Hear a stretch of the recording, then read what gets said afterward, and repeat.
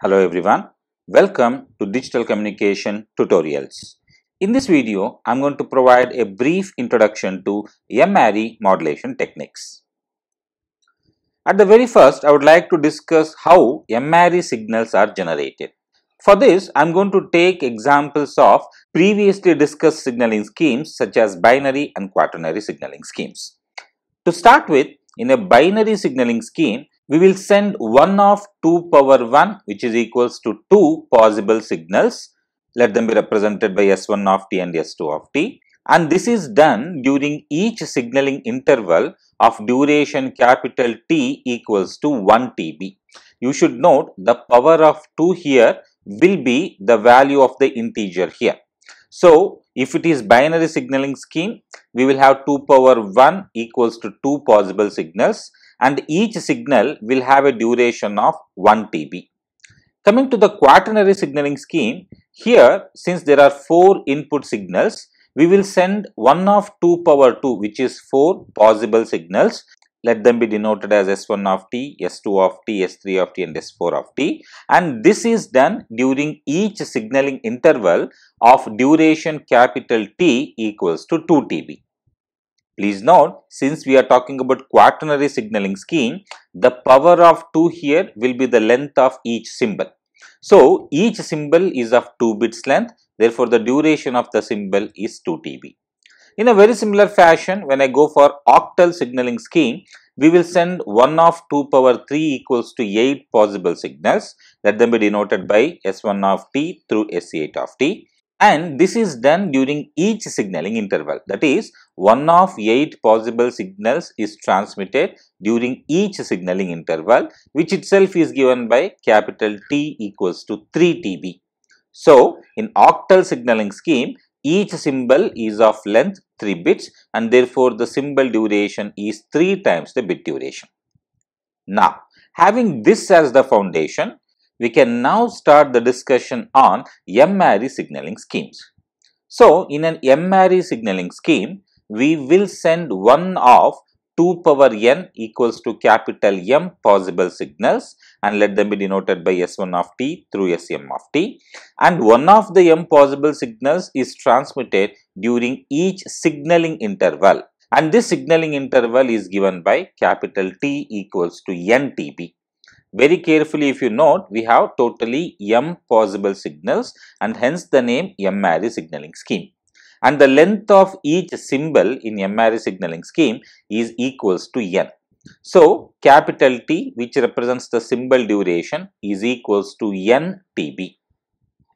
Now, from this definition, we can estimate the total number of possible signals is capital M, which is equals to 2 power n, and n is to be an integer.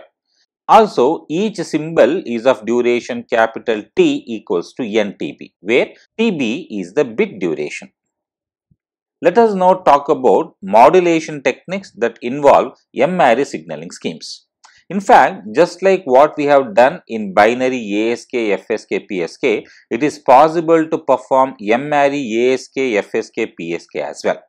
For example, in binary ASK, we had 2 different amplitude levels. In binary PSK, we had 2 different phase levels, and binary FSK, we had 2 different carrier frequencies.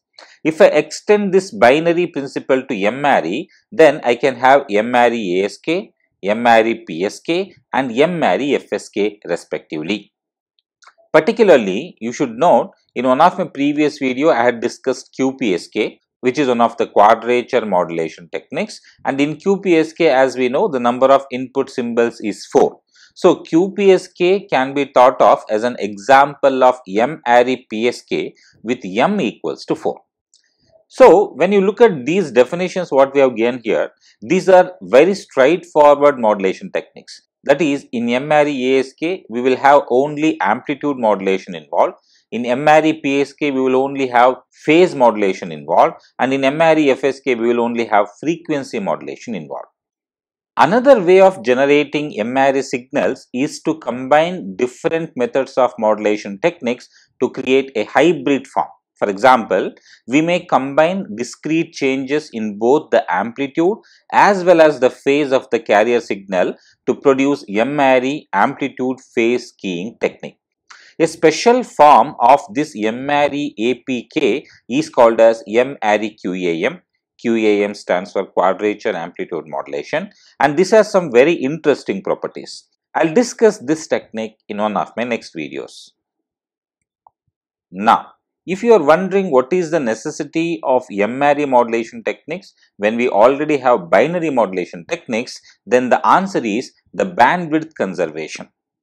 M-ary signaling schemes are preferred over binary signaling schemes for transmitting particularly digital information over bandpass channels when the requirement is to conserve the bandwidth at the expense of increased power.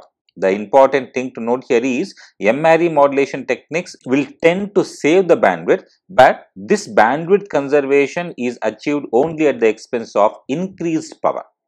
In practice, we quite often don't find the communication channel that has the exact bandwidth requirement for transmitting the output of an information source by means of any binary signaling schemes. Therefore, when the bandwidth of a channel is less than the required value, then we may use M-ary signaling scheme so as to utilize the channel efficiently. This is illustrated in the slide here. Let us start by considering the transmission of information consisting of a binary sequence with a bit duration of 1 TB seconds. If we were to transmit this binary sequence by means of binary PSK, for example, then we may require a bandwidth that is inversely proportional to the bit duration TB. So, in binary PSK, bandwidth is inversely proportional to bit duration TB.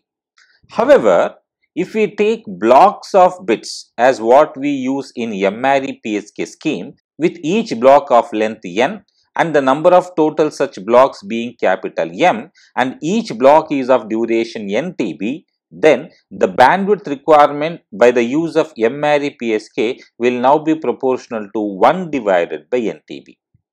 Now, if you compare the RHS of these two equations, quite obviously we can understand that M-ary PSK reduces the bandwidth requirement by a factor of n compared to binary PSK.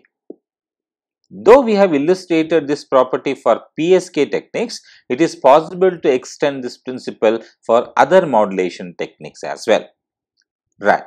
That is about a brief introduction to M-ary modulation techniques. In my next video, I'll start discussion on M-ary phase shift keying technique.